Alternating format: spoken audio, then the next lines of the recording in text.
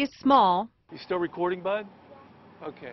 but it is mighty. The Kennedy Fire Department is just starting to think about all the ways the drone can help. It'd be pretty useful to us for search and rescues, hazmat calls, situations where you can't get close. These things cost thousands, but Don Martin from Martin Communications just donated it. They send the drone up and they're able to see what is happening, above ground, whereas human eye can only see so far.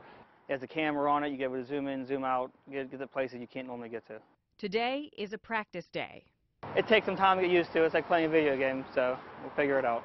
It gives you the advantage, kind of get an overhead view of what's going on where you can't always see everything when you're there in person. And when you respond to hazmat incidents where you can't get close to a scene due to gases or other chemicals, we can fly right over and actually get a close-up view of what's going on. Keep in mind there are FAA regulations for drones. This one can go 400 feet up and half a mile away from the operator. And they're hoping that's powerful enough to make a difference when lives are on the line, something Don Martin knows about. As a firefighter myself, if it's going to save lives, we want to do it.